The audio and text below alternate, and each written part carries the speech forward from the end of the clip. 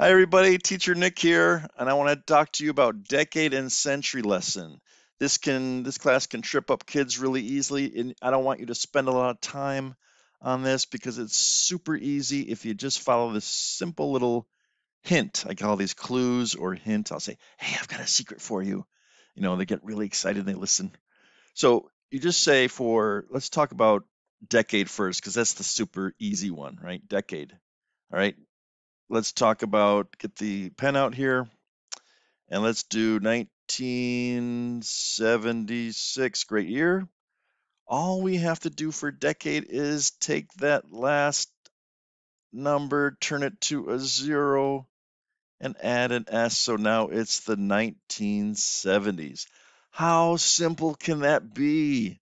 They'll get it just like that. Well, some of the kids will get it just like that. All right, let's try another one. What decade is this? 893, we turn the 3 into a 0 and add S. It's the 890s, right? Or the 1893, the 1890s. How simple is that? It's amazingly simple. All right, let's talk about century. A little bit different, but still super simple. The kids should be able to get this, okay? If you have a year that ends in 00, all right, this is what we say. We circle the first two digits, and it's the 19th century, right? Sorry about my penmanship there.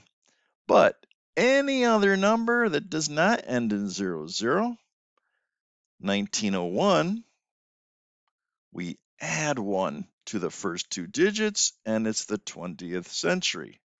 Super simple, right? Why didn't we think of this before? It's insane, right? 1492 plus 1 is the 15th century. All right. Now, if you kids don't get this and you still want to do some more training, I do have a PDF in this class, in this group. You can just do a search on me, and it's a little animation. But you can just tell the kids to count to 3 with you, right? 1, 2, 3. We always count 1, 2, 3 when we're talking about century. 1 to 100, first century, right? We just circle that. It's the first century. So 1901 to 2000, right? We circle the first two digits, 20th century, right? Super simple. So I hope this helps you. If you need some further assistance, there, like I said, there is a PDF or an animation in this group. Just do a search on my name and you'll be able to find it. I hope this helps you. It's helped me a lot, and the kids really get it. It's super simple because it's just math, and they don't sit there and thinking about.